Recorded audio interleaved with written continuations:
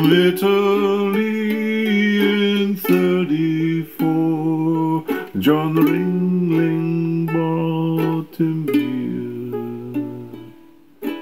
Broken neck in '51 ended his career.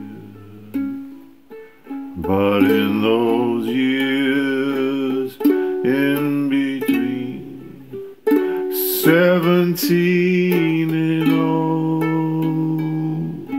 few flew fast or as far as the cannonball. 58 yards and 1 foot, the distance that he went.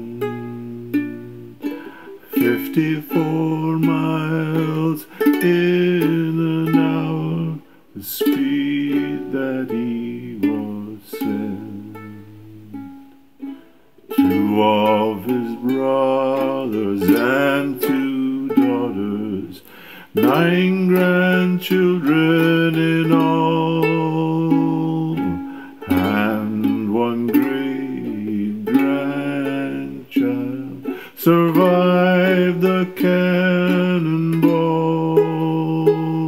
He died on Monday where he lived. It happens to us all.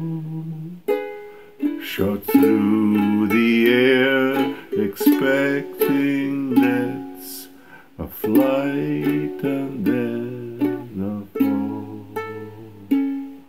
Emmanuel Zucchini Sr., the Human Cannonball. He actually lived. He was a real man, but he didn't come from Italy, he came from Peru.